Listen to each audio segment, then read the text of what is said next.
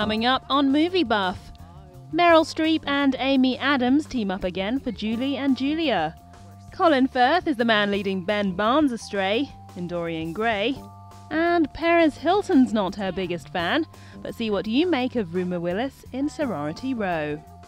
I'm going to try to flip this thing over now, which is a rather daring thing to do. She changed everything. Before her, it was frozen food and can openers and marshmallows. Don't knock marshmallows. Feast your eyes on this. Meryl Streep and Amy Adams reunited in Julie and Julia. The last time we saw these two together was in Doubt. This time, though, they don't share any on-screen time as their characters never actually meet. Amy plays blogger Julie Powell, who decides to cook her way through all the recipes in one of celebrity chef Julia Child's books. What am I doing? So, long story short, another meltdown. Crazy! Academy Award winner Meryl is Julia. Here's director Nora Ephron on what she's like to work with. Well, she's just an impossible, demanding person, and it's all you can do to get a good performance out of her. I mean, she's the easiest person in the world. She's completely prepared. She knows as much about her character as you do. So when you want her to improvise, her improvisations are coming out of all this knowledge, which makes them so rich and fabulous. She's divine. What is it that you really like to do? Eat. I like to do. I know. And you're so good at it. Look at you. Now, how good you are. Front of you. Based on reality, Meryl does a great job playing such an infamous star. That wasn't her only challenge, as you may have noticed, and as Nora explains. Julia Child was famously tall. She was 6'2", and Meryl is 5'6". That is a huge distance to travel. And almost any, if you talk to any of the really big effects guys in Hollywood, the makeup guys, they'll tell you it can't be done. And she did it. As well as seeing Meryl looking tall, I was also fascinated by the true story of Julie Powell and how her blog became a huge hit. So big, she made it into a book, and now look, it's a film.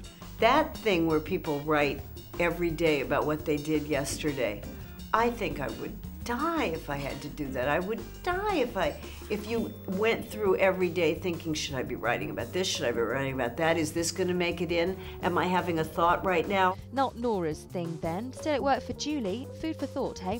So, you'll love Julie and Julia if you like our leading ladies, who both give great performances, if you appreciate a cleverly written script, and if you like grub. You remember when I first came to London? You have the only two things worth having.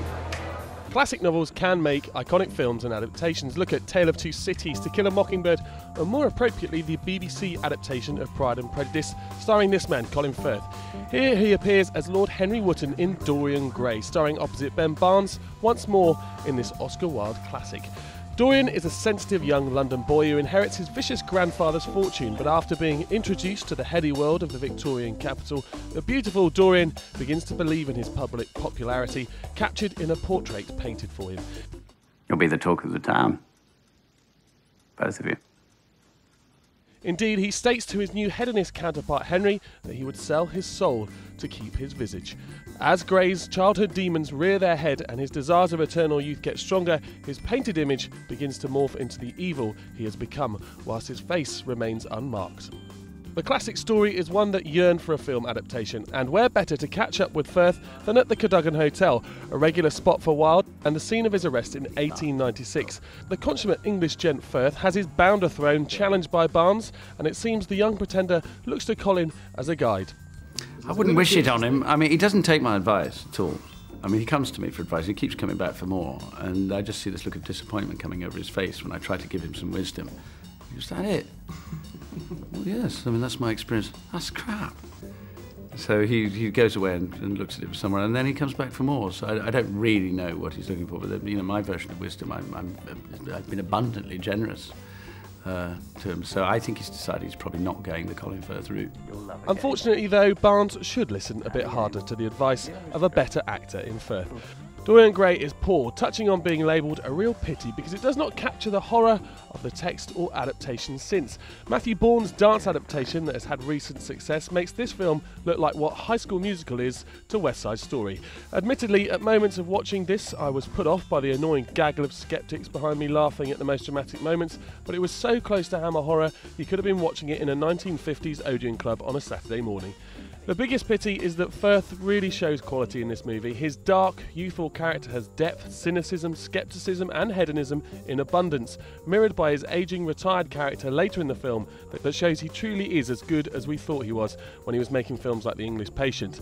Unfortunately, though, Barnes saw the prettiness of the character of Dorian as vacuous. Sadly, the reality is that that's just his final performance.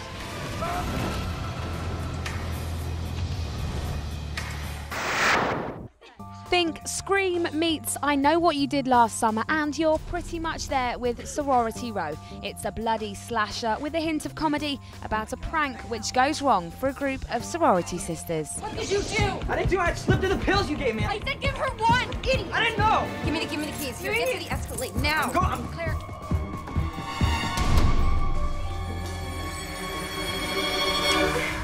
What? No tongue? Easy there, Leslie Lohan. This is make-believe, remember? If I go see a movie that's like really, really scary, I'm like this the entire time. And by the end, I'm like, whoa, okay.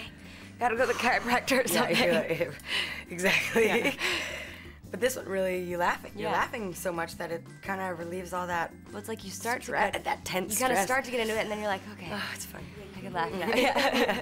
Brianna Evigan and Ruma Willis, eldest daughter of Hollywood heavyweights Bruce Willis and Demi Moore, head up what is a rather gorgeous bunch of girls who fake their friend's death to get back at her cheating boyfriend, only he doesn't realise and kills her for real. Oops. The girls cover it up, then a year later everyone connected to the murder is slowly picked off. There's plenty of crying, sniffles, shaking and more crying as one by one they're brutally murdered. And rumour says the conditions during filming actually helped make those scenes look realistic. It was great, actually, and I actually appreciate this now more than I did then, but it was freezing out there. It was maybe like 20 degrees, and, you know, obviously we're all in like lingerie, so the kind of conditions that we were in actually really kind of helped get that emotion, because we're already shaking, and, you know, kind of helps when everybody's there.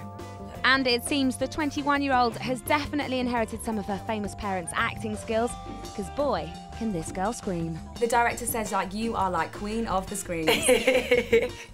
Yeah, They came out of nowhere one day. Everybody heard it too. Everyone was like, "Who the hell I kept is feeling that?" so bad because every time I'd have to scream, I'd have to be like, oh, hey guys, just want to let you know what's Well, happening. You do have to, because the sound guys the mic definitely need to turn it down. Yeah. Definitely. I don't think they were too happy the first couple times. Yeah, I don't know.